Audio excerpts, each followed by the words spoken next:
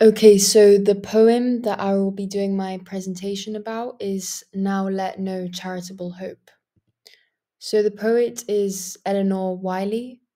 She was born into high society and had high expectations from her parents. She married 3 times and fell in love with her best friend's husband. So this may be the reason why we get the sense that she felt that she lived a life of unfulfillment, and why the speaker of the poem may in fact be the poet, which is why I've wrote here that the poem is partly autobiographical. So the deeper meaning. As it says here, the poem is about loneliness and being without love in one's life. The speaker feels trapped within society and she wishes to escape from its restraints and expectations. So we are presented with the realities of a woman's position in the early 20th century of America, and that is to be a wife and a mother only, nothing more. There is no room for running off and falling in love, which is why the speaker, who did just that, is left feeling as though she has lived a life of unfulfillment, as I said before. Okay, so the first stanza. Now let no charitable hope confuse my mind with images of eagle and of antelope. I am by nature none of these. So, first of all, we have the imperative let, which mirrors the speaker telling us that we should not feel sorry for her. It also communicates her strong sense of determination, which we will focus on later on in the poem. And then we also have the negation, which shows that she is refusing hope, which to her is like charity, which is why she says charitable hope. She is rejecting the idea of changing the life that she has found herself in. So we get the feeling that she is in acceptance. And then we have the lexical field of hopes and dreams, which is seen in the words hope, mind, and images. And this serves to contrast the life that she was born into with her fantasies of a life where she is free.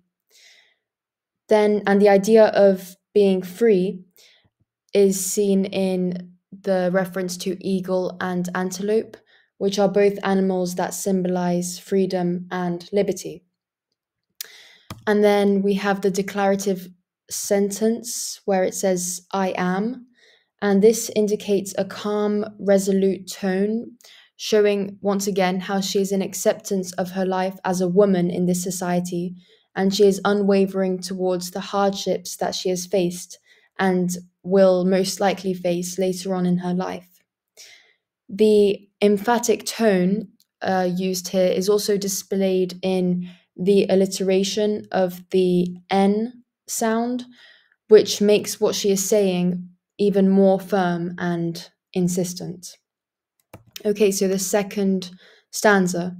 I was, being human, born alone. I am, being woman, hard beset. I live by squeezing from a stone what little nourishment I get. So the diction changes from the idea of her fantasizing about being free uh, towards a more cold tone where she accepts the hard reality of her life. This is seen in the lexical field of hardship in the words alone, beset, stone, and little. And then this is also emphasized in the use of the plosive alliteration in the B sound. Despite the negativity of this stanza, the sense of the speaker being in control of her emotions is seen in the parallel structure of the first 2 verses, and this conveys a sense of self control in the face of adversity. The hardships that she faces are also seen in the metaphor I live by squeezing from a stone what little nourishment I get.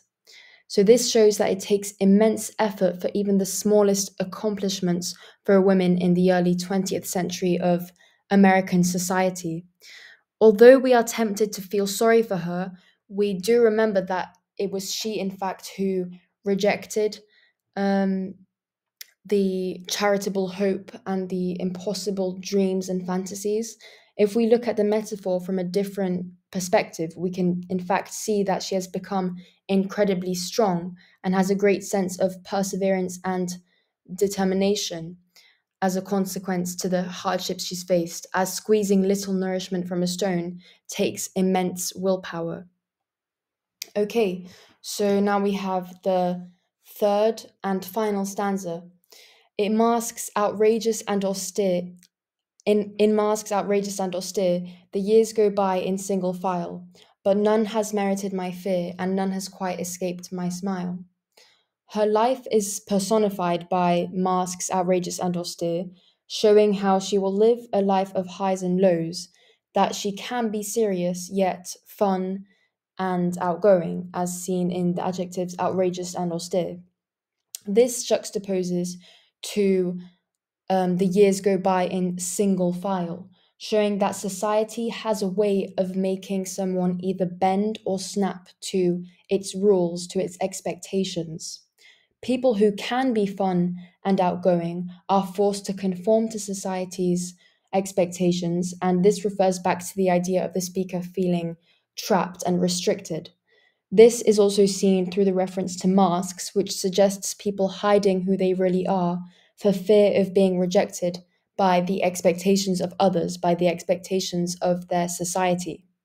We see a shift in tone, which is marked by the connective but, and this shift in tone is towards a more positive one. A tone which is seen in the juxtaposition between fear and smile, which shows that what matters is not what life throws at you, but how you react to those hardships. The last word of the poem is positive, smile, showing that the writer has gained strength and perseverance from the difficulties that she has faced. Okay, so what I've done is I've arranged some topic areas for the essay that I would write on this poem. So for the first topic area, what I would do is I would focus on the first stanza and on how the speaker has dreams of escaping from the restraints of society, and I would talk about those impossible fantasies that she has. And then the I would focus on the second stanza, where the speaker reflects back on the cold, hard reality of her life. And I spelt hard wrong. And then for the last stanza, I for the last topic area, I would focus on the last stanza, where we see that she has gained strength from her life experiences and has chosen to face hardship with courage and with dignity. And that's it. Thank you for watching.